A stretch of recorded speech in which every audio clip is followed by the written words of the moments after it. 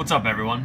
Now, today we're going to talk a little bit about the Nissan Skylines, or specifically the RB26's oil pump failure, and some ways to prevent it, and what really to look for if you have issues. Now, of course, it's a problem that people ask about all the time when they're going to purchase a GTR. They want to make sure the oil pump's been serviced or replaced or whatever, but a lot of times people don't realize that that's a really big job, and more often than not, people aren't just going to replace it on a whim unless they're really looking to build their cars. But we'll go in a little bit more detail about what the oil pump is and why it fails so much. So the first interesting thing about the oil pump is that Nissan themselves actually addressed the problem and replaced it in 1991 and a half. So any car that was produced in late 1991 or later actually has a replaced, upgraded oil pump from the factory. That being said, Nissan never really fully fixed the oil pump. It still had problems basically through the life of the RB26 in total. So here's the culprit. This is what an oil pump looks like, albeit an upgraded one from HKS, which is usually a safe bet if you're looking to build your car up to high horsepower. So what does the oil pump do? Basically, this pushes oil up to the top of the head. One way these things fault is on early production they have a shorter nose for the gears.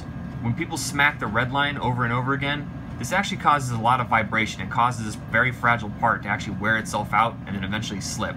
If your oil pump is to seize or those gears break, basically what happens, and this is coming from experience, you have a rod find daylight. It makes a little pop and your motor seizes up completely, and at that point your motor's basically done. You have to rebuild the whole thing, and that's very expensive and time consuming and quite frustrating, quite frankly. Now mind you, a lot of times people panic because they think, oh man, I gotta get a car with an upgraded oil pump or I have to change it out myself.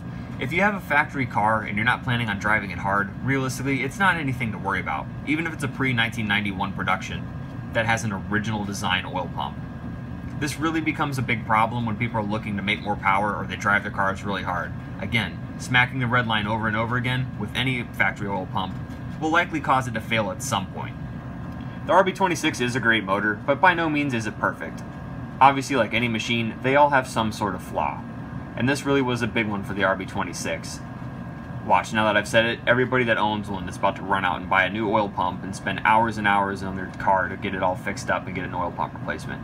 Again, it's not entirely necessary, but if you're looking to drive your car hard or make a lot of power, we do recommend upgrading it at some point. It'll save you some money in the long run, and will actually save you a really big headache if your motor blows.